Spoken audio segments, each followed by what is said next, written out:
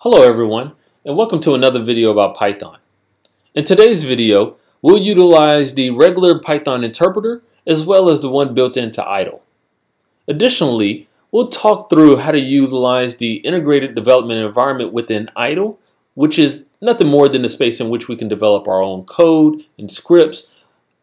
We'll also talk through a couple of shortcuts that will be useful to you as you start your Python journey, as well as executing your newly developed script within idle, but then also from the traditional command prompt. Okay, let's get started. The first thing I want to do is I'm going to create a folder that I can use as my workspace.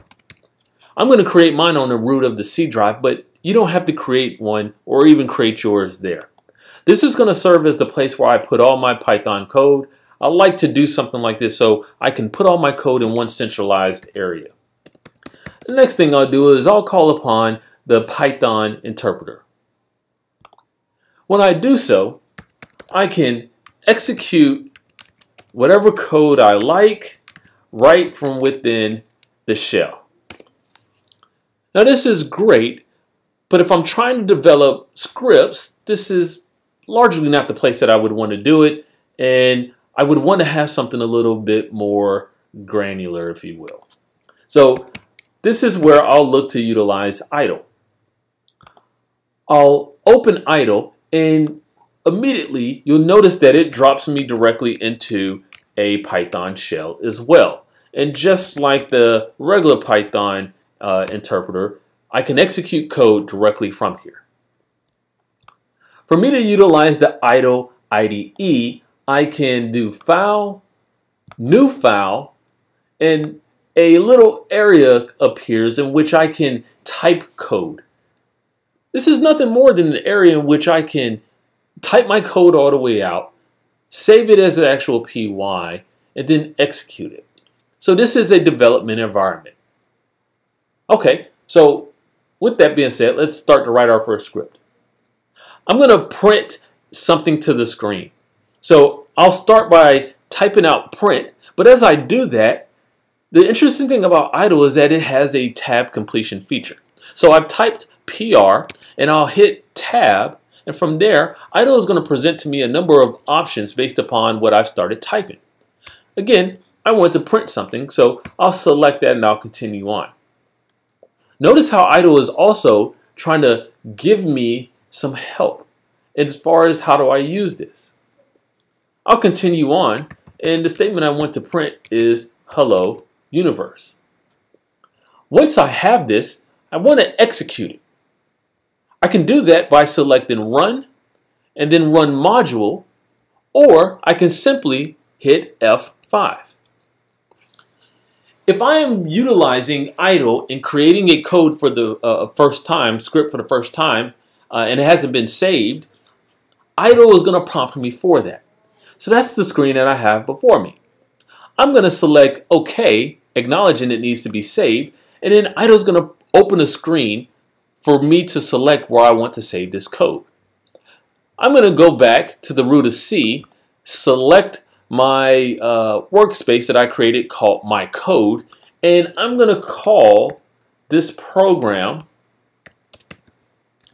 1.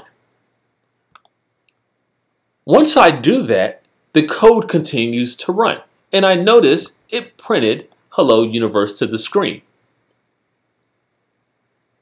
Now let's say I come back in here and I add a little bit more. So hello universe, how are you doing? From here, again, I can run and then run module or F5, but notice how I have this star here. This is insinuating that the code I have in my development environment is not saved. So idle would prompt me to save it. I could also do Control and S to save it, and notice that star is gone. Now I'll select F5 and look, my code has now run. Again, the minute I start adding more to it, until I save it, I have that star that appears. Okay, awesome. Now, let's say I wanted to take my code, this script called my program1.py, and I wanted to execute it, but not in idle. Let's say I was going to send it somewhere, or I just want to execute it not within idle. I can open command prompt, and because when we installed Python, we selected to add Python to our environment path, we can simply just type Python and it would drop us down into Python interpreter. Awesome. I'm going to do exit, open and close parentheses, and that puts me right back into command prompt. So what we'll do is we'll call upon Python, we'll specify the path to our script that we want to run, and we can tab this out, and then we'll execute it. So notice I've called upon the Python engine, I've specified a path to my Python code, and that Python code has now executed. Okay, that's awesome. Now, I want to highlight that the idle IDE is nothing more than a place for me to type my code. I think another example of that, just to kind of bring it back to perspective, is I'm going to open Notepad and I'm going to develop Python code right from within Notepad. So in this case, I'll declare a variable called name.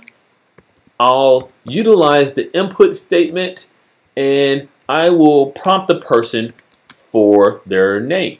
What is your name? On my next line, I will print whatever their name is, and I will utilize another input statement. I'm doing this third input statement because once the name is printed, I don't want my code to terminate. I want it to just sit there, allowing the user to see what's going on, and then when the user press enters, for it to terminate. Nonetheless, I'll save my code in my area in which my other code was.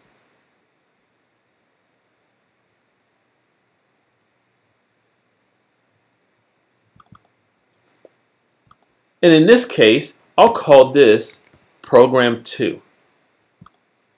Now, I'll come down and actually put .py on this one.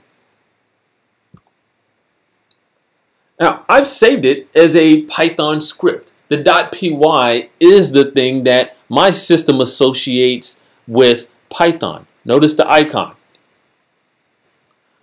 Now that I have that, I can come back to something like command prompt, and I can call upon Python again, give it my path that I'm utilizing tab to tab out, and I can execute it. So it prompts me for my name, and I'll say Nando. I'll hit enter, and it prints out Nando. Notice how my code has not terminated because it's waiting for me to hit another key, right? Just like in my script where I had that input statement on the last line. So I'll hit enter, and now my code terminates. Awesome. So if I wanted to run program 2 from within idle, I can open up my idle IDE, do file, open, select the file, and from there I can run module, or I can do function F5. In this case, again, what is your name? I'll type Fernando.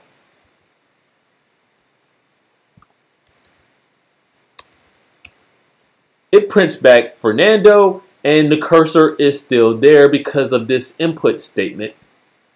I'll hit any key, and now my code terminates. So we've gone over utilizing the Python interpreter, the regular one. We've gone over utilizing the Python interpreter for within idle. We've talked about utilizing the idle IDE and developed our first script. We've executed that script from within idle. We've highlighted a few shortcuts such as the tab to give you options based upon what you've already submitted. We've utilized F5 to run our code. We've utilized Control S to save our code. We've also executed our code from within, from outside of the Python environment. That is where we opened command prompt and called upon Python, but then also specified our full path to our Python code. And then we were able to go back and forth. It wasn't a thing of only code executed or developed from within idle can be ran in idle. As long as it's a Python script, it doesn't matter where we develop it. We can still run it from within idle, or we can run it from another environment, just like we did with command prompt. Okay, well, that wraps up today's video. Thanks for joining us in our adventures in Python, and I hope this was beneficial to you. Thanks.